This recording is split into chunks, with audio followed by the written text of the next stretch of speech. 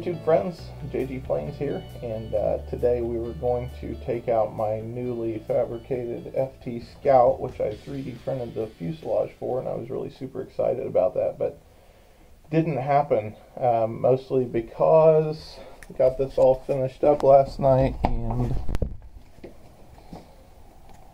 nasty weather. So it doesn't look like we'll be flying much today. I actually had the morning off of work, and I thought that I was going to go out and do some flying.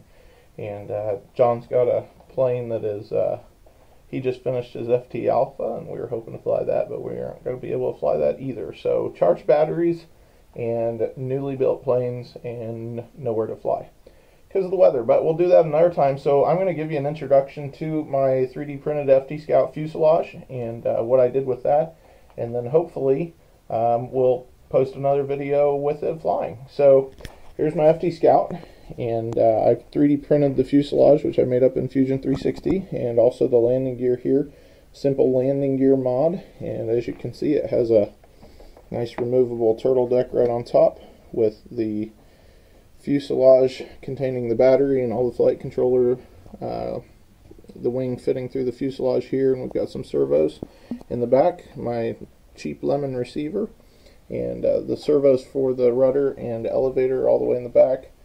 Everything is glued together with CA, all the plastic parts, and then of course hot glue the wing. And I printed the fuselage in 0.5 millimeters thickness with plenty of bracing in between. So as you can see there on the side, there's a little bit of bracing, and it definitely holds up. It's actually pretty sturdy, and the landing gear is printed solid, but it has a little bit of infill to it. So we have aileron control and elevator, and then also our rudder, same as the regular FT Scout, and 2200 milliamp LiPo in the front. And of course we have a throttle cut on at the moment, but turn the radio off, and we'll disconnect the battery. So I can show you here in the nose the battery. Let me disconnect this real quick. In the nose we have a whole lot of weight. I actually had some issues here. I probably should have put the wing a little further back. The slot is wide enough for it, but I've added all of these BBs in the nose for weight, and I figured I could remove some of them if I didn't need to, and it balances right about where it should on the plans.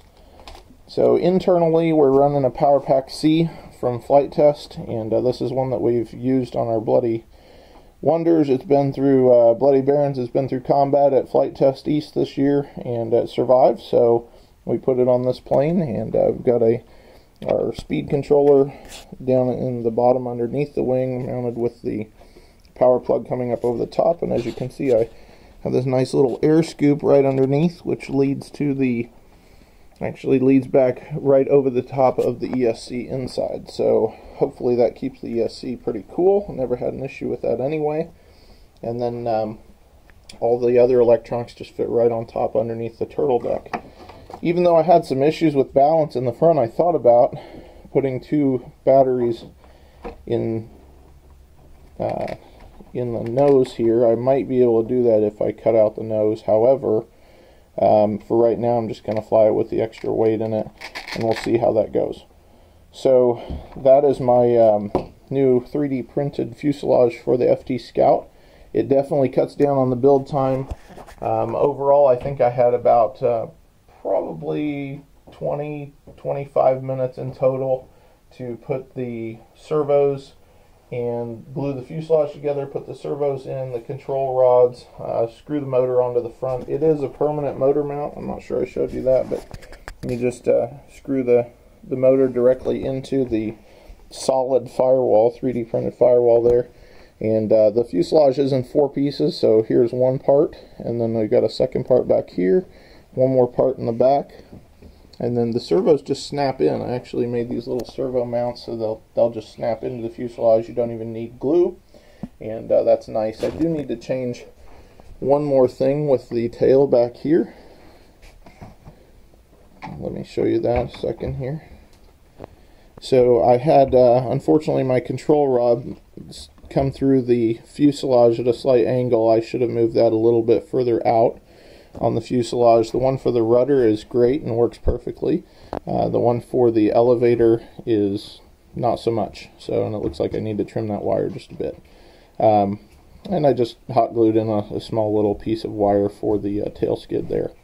So overall, I'm pretty excited about trying to fly this, and I've heard a lot of good comments about how the Scout flies on the FT forums. Overall, without the weights in it, it was under 2 pounds. I think it's 1.6 pounds without any of the nose weight in it or the battery. So I'm not sure how that compares to other models. I don't have another Scout, just a foam board Scout to compare it to, but definitely a pretty light fuselage. The fuselage overall, each part is roughly 25 to 40 grams. So not that much heavier. I think just the added nose weight is probably going to make the difference.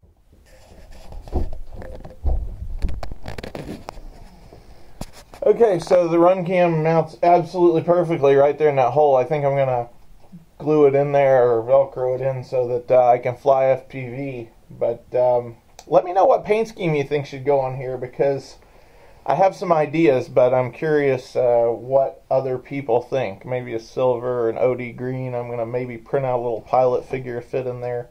Let me know in the comments.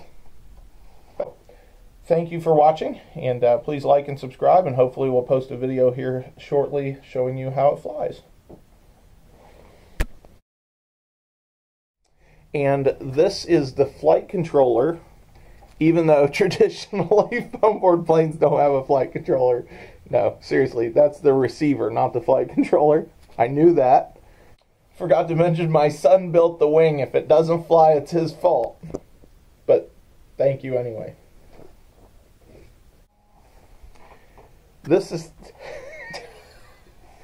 do, do, do, do, do, do.